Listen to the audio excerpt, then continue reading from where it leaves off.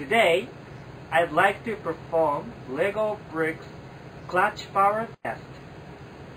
When snapped together, Lego bricks must have just the right amount of strength and flexibility to stick together, yet also have the ability to be easily pulled off for new creations.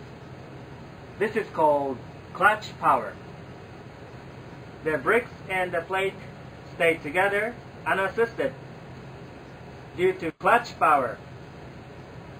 When I fix my feet here, it's just like on earth, and I can do it by free floating, disconnecting and connecting,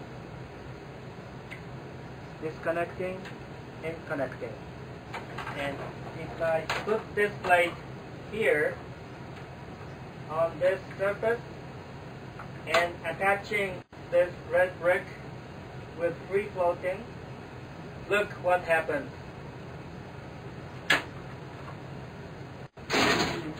My body moves up due to the applied force of putting the brick and that plate together.